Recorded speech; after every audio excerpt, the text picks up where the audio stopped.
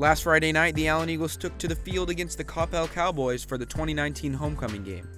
Allen chose to lean on the run game throughout the night, with Selden Manning gaining 246 yards and 3 touchdowns on the ground, while Jordan Johnson ran for 92 yards and a touchdown. For this game, Coach Gamble rotated quarterbacks between the senior Drew Cerniglia and the junior Hayden Showalter. Cerniglia ended up getting most of the second half snaps. Coppell hung in the game until late in the fourth quarter, when the Eagles made a game-winning drive with the score tied at 21.